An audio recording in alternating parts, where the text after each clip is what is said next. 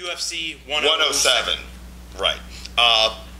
Honestly, I think it's going to be a decent card. Now, I know I've been harping on their cards as of late, but because they don't seem to put out they have a huge stable of fighters. Right. Use them. I don't want to see Randy Couture fight 6 times in 4 months. I don't give a shit. Or Chuck Liddell fight Tito Ortiz. I'm sorry, a third time. Yeah, for what? I don't want to see it. I don't got any problem saying it. I don't want to see it. That's fine if it's not. That's fine if it's not the main fight. The main fight should have some significance or some outcome somewhere down the line. Right. BJ Penn versus Diego Sanchez. That's a good fight because it's a title fight. Yes, that's a good fight. Well, let's start with some of the fights before. Kenny Florian versus Clay Guida. To me, right there, that's going to be your fight of the night. It's going to be. Those guys are going to bang like shit. That's a good fucking matchup. Yeah, you know? That's going to be, in my opinion, fight of the night. Now, Kenny Florian's 2-1 favorite over Clay Guida. You know, I mean, but Clay Guida's like a guy kind of like Sokaju. He always fights good guys, and he's going to bring the wood. Yep. You need in training. I hope Kenny Florian, you got a pack of hyenas to chase you around the ring all day, because that's what Clay's going to do. He constantly comes forward. You can hit him in the head with it, dude. He'd be great in the WWE. Right. He would. And an anything goes match, shorty, a barbed wire match. Right. He didn't care. He's bleeding all over the place. That guy coming has forward. so much fucking stamina and cardio. It's just it's bizarre. And he has to have X-ray vision because it's the only way you can see through that hair. Maybe he's hitting meth or something.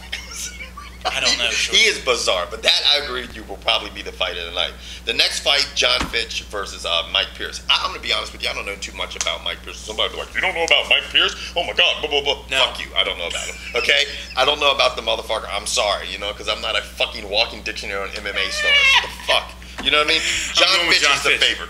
Okay? And that's all I'm going to say. John Malkovich will fuck him up. Okay? That is it. That's my take on that. Now, next fight. Frank Mir versus Chech Congo. Frank Mir is already spouting off at the mouth where an interim title fight, if he gets the belt, it just leads back to Brock Lesnar and he's going to break Brock Lesnar's arm. Right. Okay, you better go find Brock Lesnar right now if you plan on breaking his arm. Yeah. You can't handle Brock Lesnar. Right. And get past Chech Congo first. You know what I'm saying? I mean, that's kind of like you're dismissing the fighter. That's not a good thing to do as an MMA Chech fighter. fucking breaks his jaw. Chech is not. He's got a great stand-up game. You know what I'm saying? I think if it goes down to the ground, it's a wrap. It's a wrap. You know, that's why Mir's going to tie that motherfucker a bow knot. Yeah, it's going to be over with. But I think a bow knot. What did I just say? Did you make up that word? I said bow knot. What is a bow knot? I don't know. You know, a bow knot. Anyway, kind of like a donut. Anyway, last fight. That motherfucker's so hungry. Short. Last fight of the night. BJ Penn, who is the heavy favorite, almost a 3-1 favorite over Diego Sanchez. I'm going to tell you what.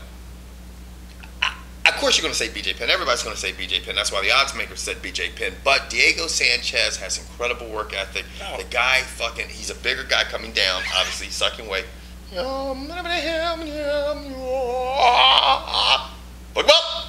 Anyway, that's my best Diego Sanchez. I would not be surprised if this ends up being more of a fight than most people think. I think it's going to be a scrap. I think it's going to be a scrap match. He's going to push BJ Penn. Yeah. But I still think BJ Penn's going to find a way to beat him. Yeah, BJ Penn is just, he's just I think just a little too skilled for Diego Sanchez. This is one of those matches where I would like to see one round grappling, 1 round striking, 1 round grappling, 1 round striking, because they're both excellent grapplers, and they both can stand up and bang. Yeah. And BJ Penn, in my opinion, is nasty at 155. I've said it again. I'll say it again. I don't think you can beat this guy at 155. And I think with Diego Sanchez coming down to 155, it makes him a weaker man. People have to realize that too. Well, he's fought his last couple fights at 155. So yeah, but still, he's going against a guy. But the one thing he also benefits from is he's a wrestler, so he's used to sucking down the weight. Right. These guys who, if you've never wrestled before, it's a sweet science to try to get your weight down and keep your stamina and think mentally, I'm still strong.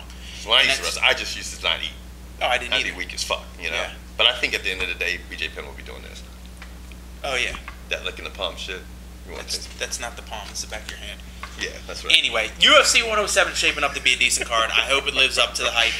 I think this is a great card for Kevin to buy, so I can come by and watch it for $3.99. That's fucked up, man. He's always got me springing for cash, man. You better bring that cake. Watch, when the peanut butter pie comes in, Kevin's going to be like, man, that fight was great. Yeah, don't worry about it. I'll do it next week, too. It's just that peanut butter pie is the money, short. Anyway, we're out of here, man. Bye.